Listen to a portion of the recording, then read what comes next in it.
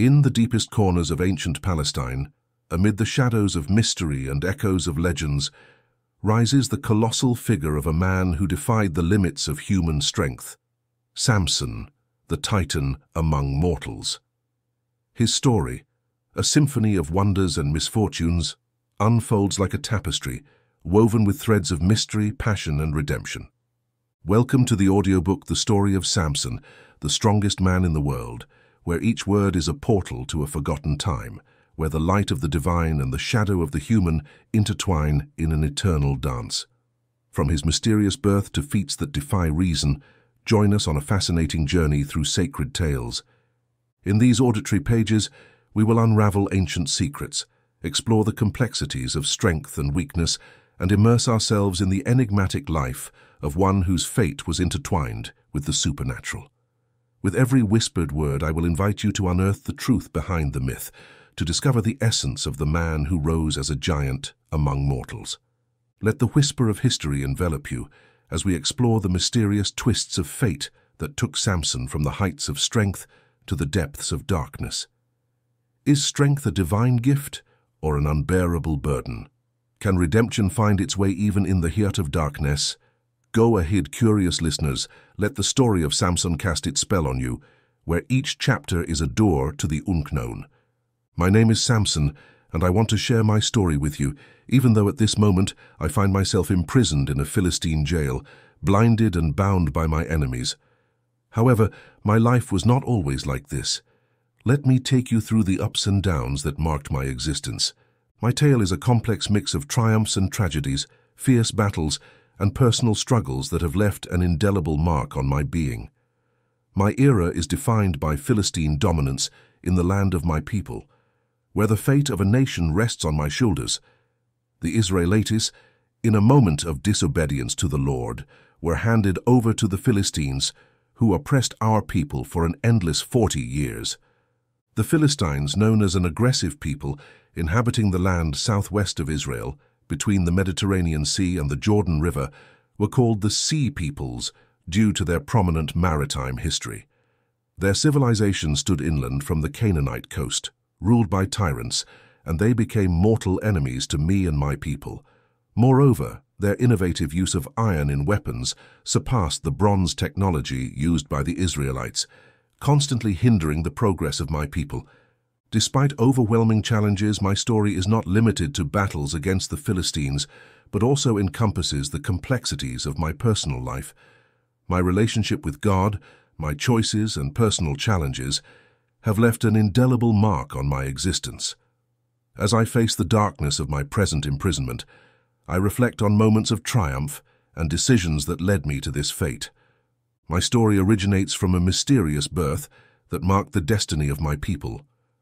My father, Manoah, from the tribe of Dan, resided in the city of Zorah. My mother, initially unable to conceive, experienced the astonishing encounter with the angel of the Lord, whose visit heralded the blessing of a son who would change the course of history. This divine message included the warning that my mother should abstain from wine, alcoholic beverages, and forbidden foods during her pregnancy, as the son about to be born, namely me, would be dedicated to God as a Nazirite from the moment of his birth and would be chosen to liberate Israel from Philistine oppression. The angel of the Lord, appearing as a man but with an angelic countenance, urged my mother to take special care of me, with a focus on the Nazirite vows that would be imposed on my life. These sacred vows included keeping my hair uncut, abstaining from wine and grape products, as well as avoiding contact with the dead. This divine commitment, imposed from the maternal womb, was also shared by my mother during the time she carried me, thus sealing our destiny in dedicated service to God. This prophecy and sacred commitment forged the beginning of my life with a divine purpose, paving the way for the extraordinary events that were to come. Every detail of my existence was intertwined with a higher purpose and a destiny that would unfold as my story unfolded, before the eyes of those who would witness the Lord's work through my life. The birth of a child, especially in those times, was a cause for great celebration. It not only meant the continuation of the family lineage, but also foreshadowed leadership in the home, the community, and even beyond the borders of Israel. My arrival in the world was met with joy and gratitude towards God, as it was expected to carry the promise of a prosperous and purposeful future. As I grew, my father, eager to gain more clarity about my destiny, turned to prayer, and the Lord, through the angel of God, appeared again to my mother while she was working in the field. My father, seeking a manual of instructions to guide my life, requested additional details on how I should govern my existence and contribute to the divine plan. In response, the angel of the Lord provided clear guidelines, urging my mother to strictly follow the given instructions. She was prohibited from consuming grapes, raisins, or any product derived from the vine, as well as ingesting wine or other alcoholic beverages. Furthermore, she was required to separate herself and dedicate her life entirely to God. Although my father longed for more details about my destiny, the angel of the Lord, in divine wisdom, did not reveal additional information but reaffirmed the importance of obeying what had already been communicated by God.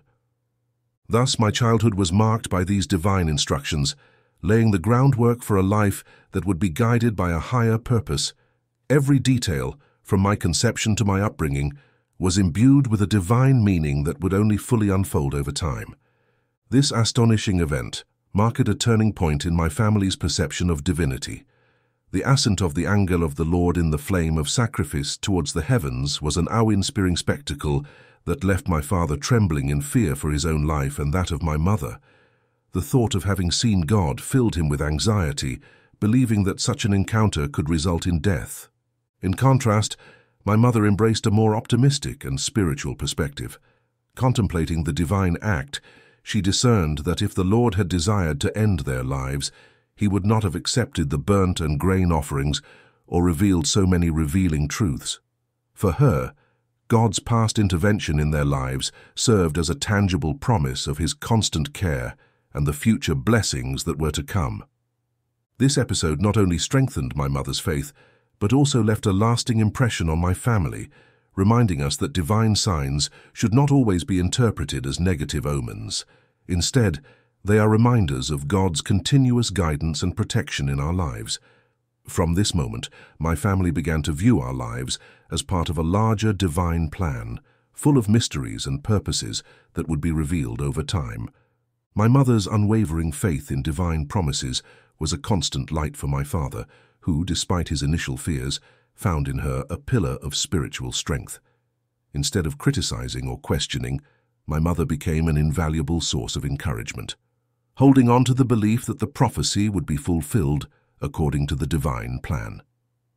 The long-awaited day finally arrived, and I was born amid celebration and joy. Following an ancient tradition in Israel, my mother made the decision to give me my name. Thus, I was called Samson, a significant choice that not only resonated with being the youngest son, but also carried with it the hope and strength my mother desired for my life. The choice of the name was not merely a symbolic act, but a recognition of the intrinsic connection between my identity and the purpose God had for me. In each syllable of Samson, the plot of a story destined to unfold with unexpected twists and turns was woven. My mother's choice of my name became an anchor of meaning, reminding us all that even in the midst of uncertainty, we were immersed in the divine fabric of history. The strength that the Lord had instilled in me from birth manifested in an extraordinary way, and during my childhood, hints of a divine purpose were already evident. However, like every human being, I found myself facing the temptations and challenges inherent in the world around me. A significant turning point in my story occurred when, during a visit to Timnah, I was captivated by the beauty of a Philistine woman. Despite objections from my parents and clear warnings about the risks associated with marriages between Israelites and Philistines, I was driven by a passionate desire to marry her. My stubbornness in the face of warnings and established norms reveals the vulnerability of my heart to earthly passions. Although I possessed exceptional physical strength, my will was subject to the same temptations that affect any human being. This episode marked a moment where my determination clashed with expectations and traditions, triggering a series of events that would transform my life in unpredictable ways. While arranged marriages were the norm at that time, my desire to marry a woman from another tribe especially a Philistine, created tensions and challenges in my life. Despite the wise warnings and legitimate concerns expressed by my parents, I decided to follow my passionate desire, defying social norms and community traditions. My parents, initially hesitant and aware of the potential consequences, could not contain my determination. Ignoring objections and challenging societal expectations, I managed to persuade them, and together, our family embarked on the journey to Timnah in search of the woman who had captured my heart. This period marked the beginning of a challenging journey where my determination clashed with the social conventions of the time. Despite risks and tensions, my persistence revealed a tenacity that, while driven by desire, also foreshadowed the strength of character that would later define my role in the history of Israel. As I journeyed along the path to the vineyards of Timnah, a unique and significant place due to the Nazirite prohibition of contact with grape products, I faced a surprising challenge. A young lion, fierce and threatening, pounced on me in an unexpected moment. It was then that I experienced the direct intervention of the Spirit of the Lord, descending mightily upon me, infusing me with supernatural strength. At that crucial moment, my hands, strengthened by divine inspiration, became an instrument to overcome the lion.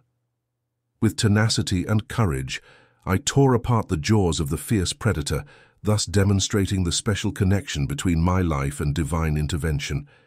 This encounter not only affirmed my unique physical ability, but also signaled the continuous presence of the Lord in my life, guiding me even in moments of danger and challenge.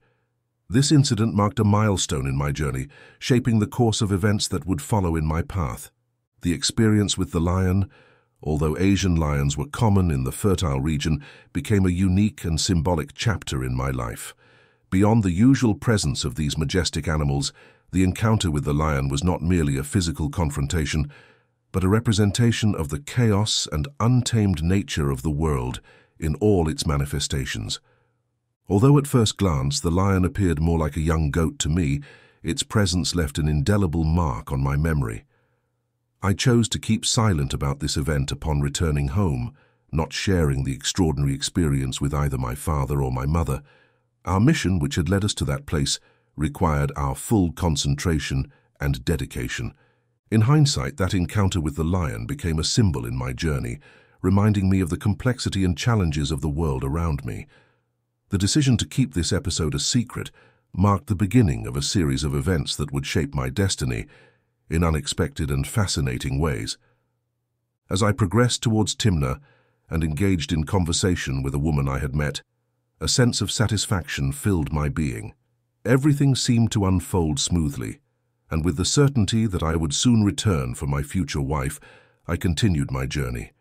However, destiny led me back to the place where I had faced the lion, and upon examining the carcass, I discovered an unexpected surprise. In astonishment, I noticed that a swarm of bees had transformed the lion's body into a honey deposit. I saw this as a divine reward for the victory I had experienced earlier.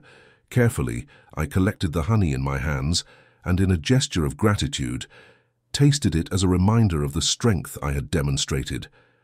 In an impulse of generosity, I shared part of the honey with my father and mother, without revealing the peculiar origin of this delicacy, as my Nazirite vow prohibited any contact with a dead body. This episode became an intriguing chapter in my story, where the unexpected intertwined with the celebration of victory and the lesson of maintaining the integrity of my sacred vow. Every experience on my journey seemed woven with a thread of the divine, marking my destiny with mysteries and challenges. Wedding preparations continued as my father finalized arrangements, and to celebrate the upcoming union, I organized a feast in Timnah. This event, spanning 7 days, followed the tradition of elite youth. It was days of pure celebration, with feasts, drinks, and joy culminating in the eagerly anticipated consummation of the marriage. Amidst the excitement of the celebration, the gravity of the situation intensified for me. My Nazirite commitment, with its strict restrictions, stood in the way of my ability to enjoy grape-derived products. The delights and festivities characterizing the wedding were tinged with the constant awareness of my sacred vow. Despite the restrictions imposed by my Nazirite vow, the festivities continued in Timna. The city plunged into days of rejoicing, celebrating not only love and marital union, but also my central role as a prominent figure in the celebration. The duality between shared joy and personal restrictions highlighted the complexity of my role in those festive days. The wedding, officially marked by the family's agreement on the dowry and bride's price, was in full swing. The union would be consummated, and the betrothed would become husband and wife. During these moments of joy, I decided to add an intriguing twist to the celebration. I selected 30 young men from the city and presented them with a challenging riddle. My offer was generous. If they could solve the puzzle, I would provide them with tunics and festive attire. Otherwise, it would be they who would surrender them to me. However, after 3 days without reaching a solution, impatience began to surface. On the 4th day, the threat to set fire to my father-in-law's house hung in the air as the young men insisted on obtaining the answer. The festive atmosphere was momentarily marred by tension, and the resolution of the riddle became a more pressing matter. This episode, though unusual amid wedding celebrations, added a touch of drama to my story, marking a moment of challenge and confrontation in an environment that was supposed to be purely joyful. My wife, engulfed in distress, pleaded with me to reveal the answer to the riddle. Despite her entreaties, I stood firm in my decision not to share the secret, maintaining the same reluctance I had kept with my father and mother. The mystery persisted, and to heighten the anticipation even more, I decided to keep the town's youth in suspense until the last day of the celebration. Finally, the climactic moment arrived. On the 7th day, amid growing anticipation, I decided to reveal the answer to the riddle that had intrigued the city's youth so much. With a smile on my lips, I said, "From the eater came something to eat. From the strong came something sweet." The answer was undoubtedly honey. Before the sun set, the young men presented their own attempt to solve the riddle. What is sweeter than honey and stronger than a lion? It was a moment of relief and celebration, and the participants could finally enjoy the tunics and festive attire I had promised them. This episode added a touch of intrigue and suspense to the festivities, transforming them into a memorable experience for all present. The betrayal of my wife, who allied with her people against me, caused deep pain in my heart.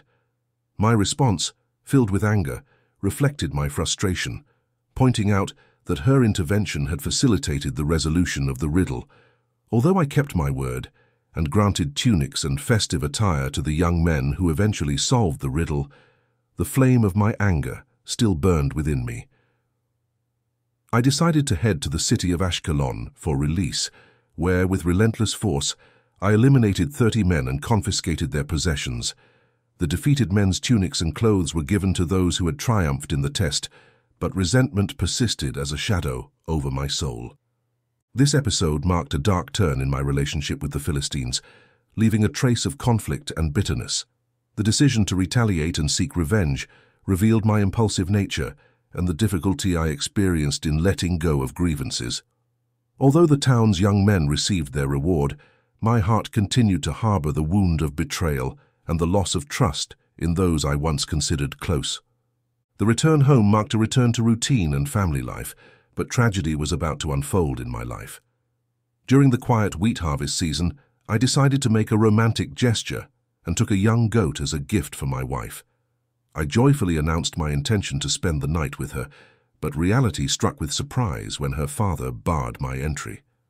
My wife, in an unexpected turn, was given to my companion, who had also been my best man at the wedding.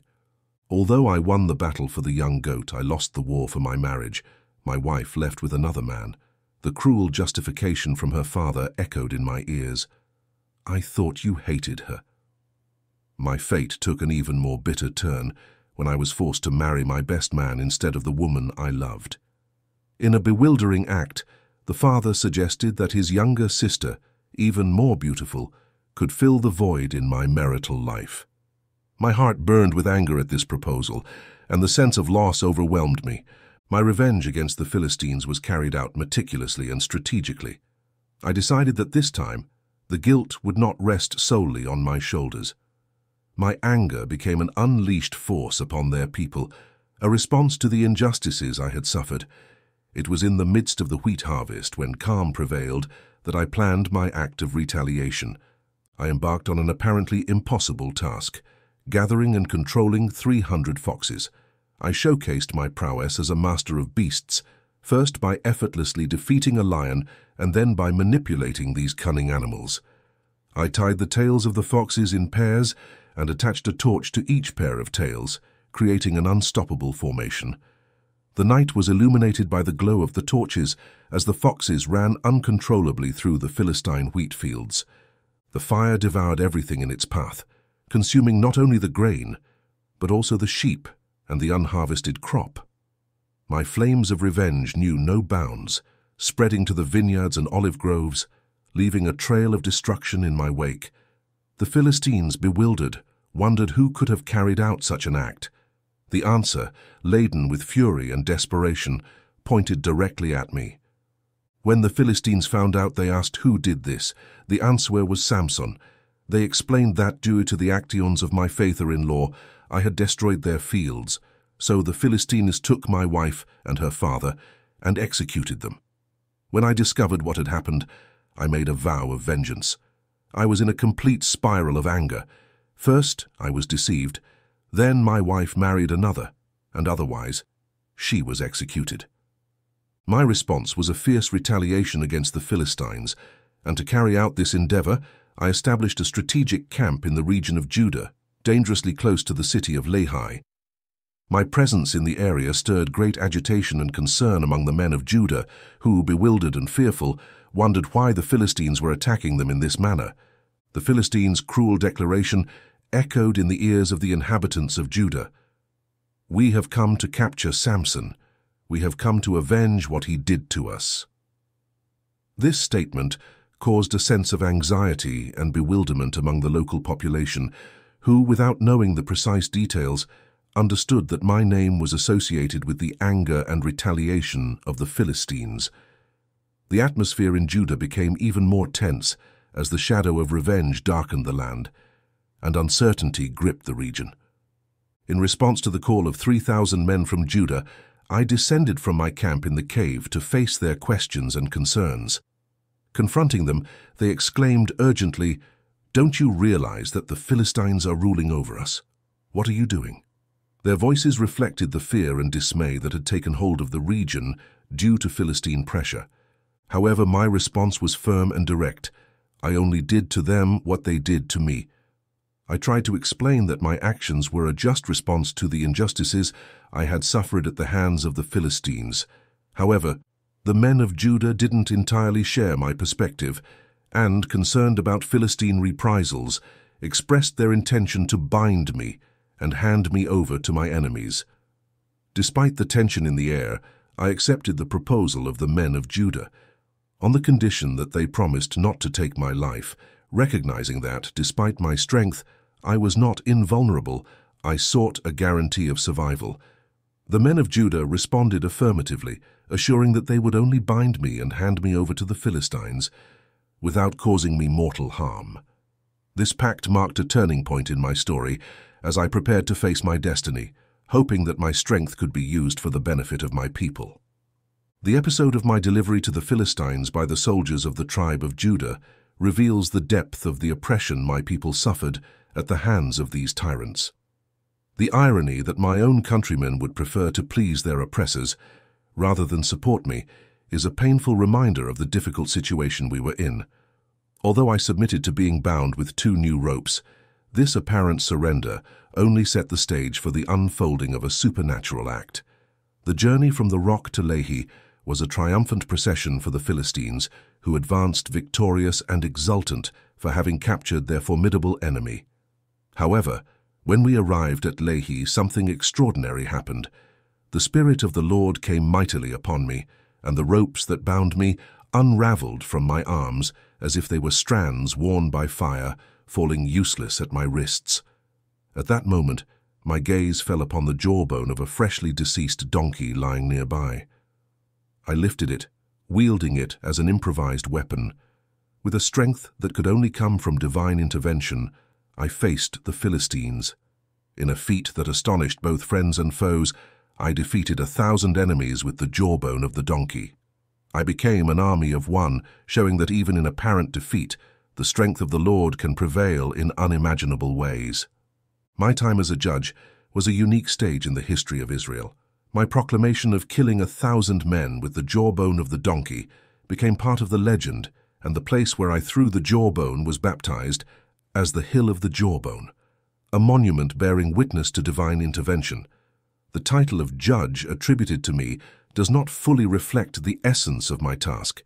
In Hebrew, the word translates to problem solver, a role that encompassed much more than a simple legal ruling. My duty was to guide the people of God in tumultuous times, a monumental task given the ongoing Philistine oppression. For 2 decades, I served as a judge, facing the challenges and conflicts of the nation of Israel. However, despite my efforts, the Philistines still maintained their dominion over the land. My leadership, though notable, was not enough to completely free my people from foreign oppression. My actions, both in the battle with the lion and on the Hill of the Jawbone, became highlights in my life, but darker times were looming. My personal choices and weaknesses began to emerge, marking the beginning of a more somber chapter in my story. After my encounter in Gaza, news of my presence reached the Gazites, who, resentful, plotted an ambush. They surrounded the place and patiently waited throughout the night, conspiring for my destruction at dawn. However, my actions defied their expectations. Seizing the moment, I remained at rest until midnight. When darkness prevailed, I rose with supernatural strength. My hands grasped the city gates, clutching the sturdy posts and the solid security bar. With determination, I bore this formidable weight on my shoulders, ascending to the top of the hill that stood majestically in front of Hebron. The feat of carrying the heavy gates, which should have been an insurmountable obstacle to the top of the hill, became a vivid expression of my astonishing strength. It was a reminder that, even in my moments of imprudence, the Lord still granted me extraordinary strength. This act, though impressive, foreshadowed future events that would change my life forever. The imposing gates I faced were not simple barriers. They were structures designed to allow the passage of chariots through crucial fortifications. The need to be wide enough to accommodate strategic chariots was evident. These gates, consisting of a pair of robust double leaves, went beyond common functionality. The mastery in their design sought to prevent easy access to potential adversaries. Each gate was meticulously composed of heavy boards, strategically arranged. To ensure a solid defense, the boards were torn on one side and held by a vigorous horizontal beam, sliding skillfully through ingeniously located slots in the gateposts. Strength and security were paramount. Furthermore, to guarantee additional protection, the gates were reinforced with wooden posts. These posts had the peculiarity of pivoting in stone sockets, adding an extra layer of strength to the structure. The gates of Gaza, which I had to pull from their sockets and lift over my shoulders, were colossi of impressive weight, estimated at least 400 or 500 pounds, equivalent to approximately 200 kilograms. In my challenge, the magnitude of this burden symbolized not only the physical strength required, but also the tenacity and determination necessary to overcome seemingly insurmountable obstacles. In my frail humanity, despite facing previous lessons, I succumbed once again to temptation, and my pride veiled my choices, leading me down a perilous path. On one of my journeys, I encountered Delilah, whose beauty could captivate even the most unyielding souls. Her cunning wrapped around me, and blinded by my desires, I surrendered. I found myself once again in love, but this time with a woman entirely wrong for me. Despite my desire to be an instrument of God, I succumbed to the deceitful trap of sin. In my attempt to outwardly maintain the appearance of a Nazirite, I zealously kept the external features of my vow, while shamelessly falling into the snare of immorality with a prostitute. I acknowledge the human tendency to compartmentalize our lives, believing that there are aspects that matter to God and others that do not. This dangerous game of duplicity is the path many choose when sin deceives us. However, the consequences of my imprudent choices were about to manifest once again. Once more, I found myself in Philistine territory, and their leaders were eager to extinguish the flame of rebellion burning in my heart. The Philistine rulers saw the perfect opportunity to capture me and set a plan in motion. They approached Delilah, who, though deeply in love, had a misguided love for money. The Philistine leaders offered her 100 pieces of silver, a considerable sum that the temptation of luxury and wealth could not resist, more than 140 pounds or 63 kilos of silver. Delilah, seduced by the offer, approached me and posed the question that would change the course of my destiny. She inquired about the source of my strength and how she could securely bind me. In a moment of imprudence, I revealed my vulnerability. If I were tied with 7 fresh, undried cords, I would become as weak as any other. Naively, I acquiesced to her request, and she proceeded to bind me with those cords. Little did I know that Delilah had men hidden in one of the inner rooms of her house, ready to capture me as soon as she gave the signal. In a shrill cry, she announced my supposed capture. "Samson, the Philistines have come to capture you." However, I unraveled the cords with a strength that left those expecting my defeat astonished, breaking them as if they were threads burned by fire. The secret of my strength remained safe, but the machinery of my own destruction was already set in motion. After the initial betrayal, Delilah approached me again, expressing her dissatisfaction with my supposed mockery and deceit. Although I confirmed that I had indeed deceived her, it seemed that the lesson had not yet been engraved in my heart. Delilah, with her persistence, raised the question again that would lead my story to a dark conclusion. This time, she inquired about how she could securely bind me. Failing to learn from my past mistakes, I revealed another weakness. I stated that if I were bound with new ropes that had never been used before, I would lose my strength, becoming as vulnerable as any other. Unaware, I acceded to her request, allowing Delilah to take fresh ropes and tie me with the cunning plan of having men hidden in the inner room, ready to capture me at the opportune moment. The theatre repeated itself once more, when Delilah, with a voice laden with feigned distress, shouted, "Samson, the Philistines have come to capture you." But once again, I broke the ropes from my arms with a strength that defied all explanation, thwarting the carefully devised plan. However, Delilah's frustration grew, and she accused me of mocking her and telling her lies. The cycle of deceit and liberation had become a dangerous game, and my disdain for warnings and the lessons of history only served to increase the imminent tragic outcome looming on the horizon of my life. Faced with Delilah's persistence and my apparent desire to please her, I shared another weakness that would prove to be my downfall. I explained that if she intertwined the 7 locks of my hair in the fabric of her loom and fastened them with a pin, I would lose my strength, becoming as weak as any other man. Yielding to misplaced trust, I allowed myself to be deceived once again. While I rested, Delilah seized the opportunity and intertwined the 7 locks of my hair in the fabric, fastening them with the pin as I had instructed.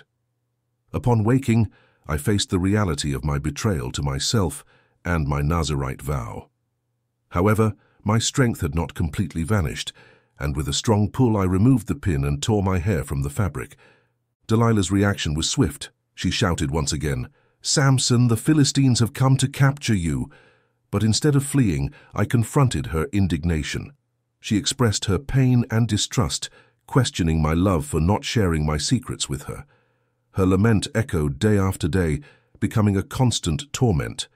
Finally, succumbing to the pressure and worn down by her complaints, I shared with her the true secret of my strength. My hair had never been cut, as I had been consecrated to God as a Nazirite from birth.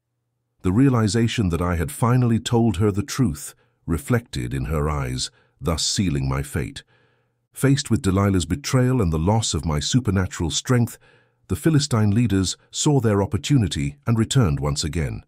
In my apparent vulnerability, Delilah lulled me with my head in her lap and called a man to shave the 7 locks of my hair, the symbol of my Nazirite vow and my connection to divine strength. As the blades cut my hair, weakness overcame me, and my strength gradually abandoned me. Delilah, realizing my vulnerability, shouted, "Samson, the Philistines have come to capture you." Upon waking, I prepared to shake myself, as on other occasions, but something was different. I didn't realize that the Lord had forsaken me. The connection that maintained my strength no longer existed. I had lived in complacency for so long that I mistakenly assumed nothing would change. In that moment, reality brutally set in. My strength vanished, and I found myself bound with chains, a once mighty man now reduced to powerlessness. I could only watch as my captors rejoiced in their triumph, and I, who had once been the champion of Israel, became a helpless captive. The irony of my destiny echoed, reminding me of the importance of humility and vigilance in one's life. The Philistines exacted their revenge by capturing me, and in an act of unimaginable cruelty, they gouged out my eyes. The world plunged into darkness for me, and the light of day faded away completely. The irony of my destiny echoed. First, my sight led me to perdition by succumbing to visual temptations, and now I was deprived of vision forever. I was judged by the same weakness that had led me to Philistine enslavement.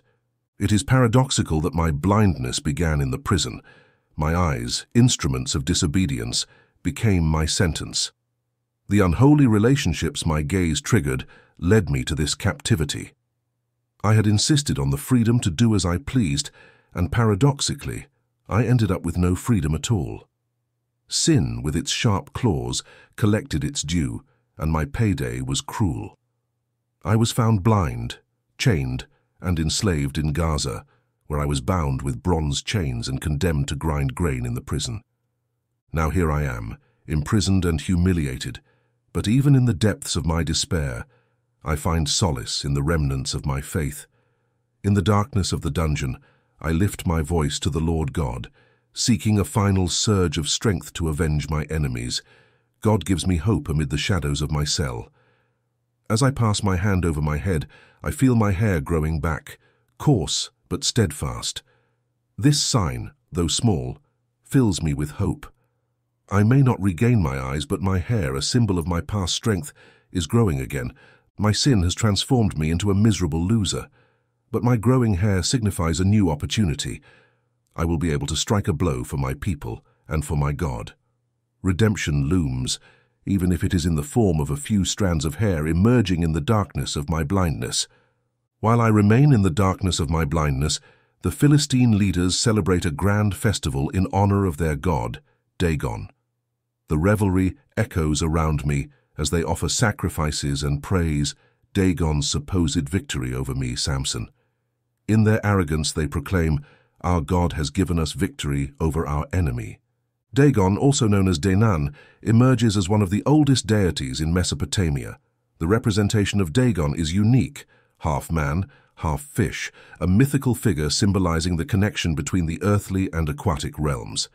This god, revered by the Philistines, is considered the supreme father of all other deities, a being revered in the region known as the cradle of civilization, the Fertile Crescent.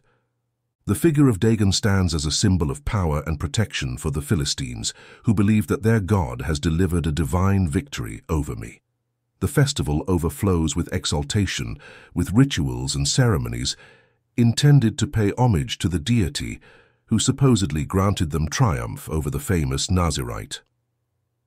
In this moment of apparent Philistine triumph, physical blindness does not cloud my ability to perceive the irony of the situation. While they worship their god Dagon, the very god they believe responsible for my defeat, I feel an internal rebirth. My hair grows again, a tangible reminder that redemption and strength can emerge even in the deepest darkness. The plot of my story, marked by unexpected twists, now unfolds amidst Philistine celebrations and my tireless quest for purpose in this new phase of my life.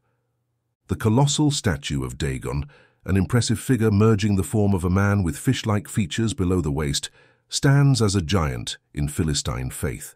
Some representations describe him as a god of fish, a symbolic connection that makes sense given the Philistines' close relationship with the coast and maritime riches.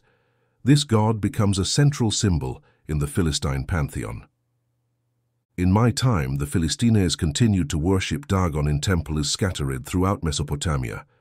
Bet Dagon, Gaza, and Asdod hosted some of the most imposing temples, places where fervent worship and festivals were offered in honor of this deity. Dagon, as a prominent figure, was not alone in Philistine worship. His son Baal was also an object of veneration in various forms throughout the land. The rituals dedicated to Dagon involved abundant offerings, where the Philistines presented gifts in recognition of their god's supposed victory over me, Samson. Participation in sacred festivals added an element of celebration to worship, creating an atmosphere of devotion and gratitude for the alleged triumphs bestowed by Dagon and Baal.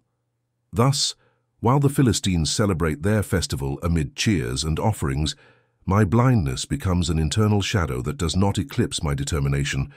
Although the Philistine gods are exalted, my internal rebirth, symbolized by the growth of my hair, urges me to keep hope alive amidst the darkness.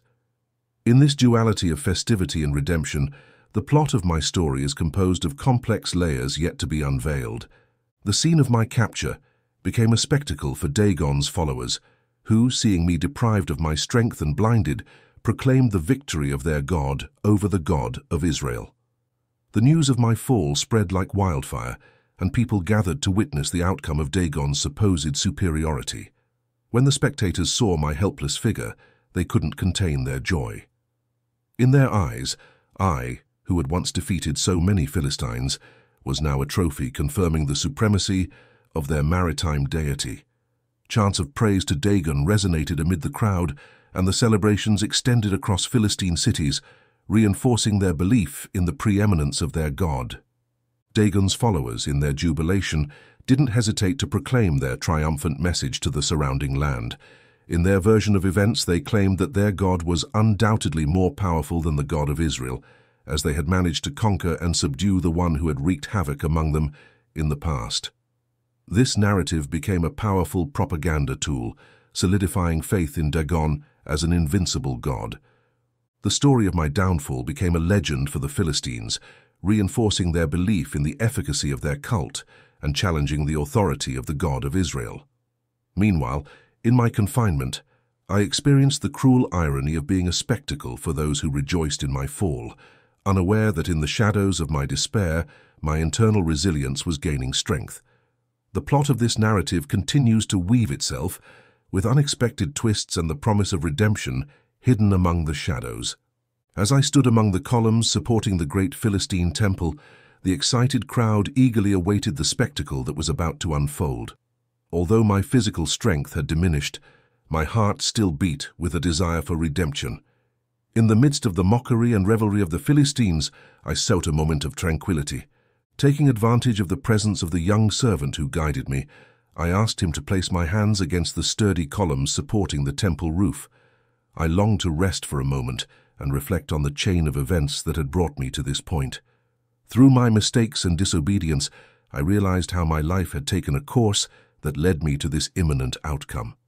The crowd, oblivious to my thoughts and internal struggles, continued to laugh and mock, completely unaware of the silent strength that was gaining momentum within me. The columns against which I rested my hands seemed to symbolize the burden of my past choices, and at the same time, the only means for my possible redemption. As tension built in the air, I prepared for what would come next. Although my eyes could no longer see the daylight, my mind was illuminated by a spark of determination. The story of Samson was not coming to an end amid mocking laughter. Rather, it was about to reach its climax in a final act of sacrifice and redemption. Amid the columns, with the crowd watching expectantly, the curtain of my destiny was about to fall. The temple resonated with the clamor of the crowd, every corner filled with expectation and anticipation. My hands, pressed against the sturdy central columns, symbolized the direct connection to my imminent destiny. Despite my loss of physical strength, my prayer to the Lord God echoed within me, a plea for strength in this last act of my life. My heart pounded as I directed my thoughts to the Almighty. Lord, remember me once more, I cried out in the temple's dimness. I sought one last display of strength, a final opportunity to avenge the Philistines and redeem myself from past mistakes. My words resonated in the vastness of the temple, and at that moment I felt a spiritual connection that transcended my physical blindness. With my hands pressing against the columns, I prepared for the final act. In that moment of communion with God, I sought supernatural strength, a last blow that would allow me to confront my enemies and, at the same time, purify my own being from the sins that had darkened my life. The room was filled with Philistine leaders and observers on the roof. However, in my inner world, everything boiled down to that prayer and the strength I sought from the Creator. Although my eyes no longer saw the light of day, my soul burned with the determination to fulfill my destiny. My words echoed in the temple, "Allow me to die with the Philistines." It was the end of the road for me, but also the rebirth of my purpose. In the act of sacrifice, I sought redemption, and finally, to fulfill the mission for which I was designated since my mysterious birth. With hands firmly pressed against the columns, I awaited the last chapter of Samson's story. My tale, marked by heroic feats and extraordinary exploits, stands as a vibrant warning. It whispers in our ears that strength, both physical and spiritual, is a precious gift that must be handled with caution and adorned with humility as its faithful companion. It points an accusing finger at the seductive allure of temptation and at the same time casts shadows over the inevitable consequences that accompany surrendering to selfish desires. However, my story also emits an echo of redemption, a melody that resonates even in the darkest abyss of the fall. Because despite my mistakes and weaknesses, I found the strength needed to rise, to triumph, and ultimately, to fulfill the predestined plot of my destiny. My name is Samson, and this is the chronicle of my life, a narrative that at its core is proof that hope and redemption can flourish even in the most inhospitable terrain. Every page of my story narrates the constant struggle between virtue and temptation, light and darkness. The lessons engraved in my existence are beacons that illuminate the path for those who venture down similar roads. May my story serve as a perennial reminder that, even when we fall, we can rise, regain strength, and ultimately weave a tapestry of redemption that shines with the light of a second chance. My story is the crossroads of humanity, a tale that resonates with the universality of the struggles and triumphs of the human soul.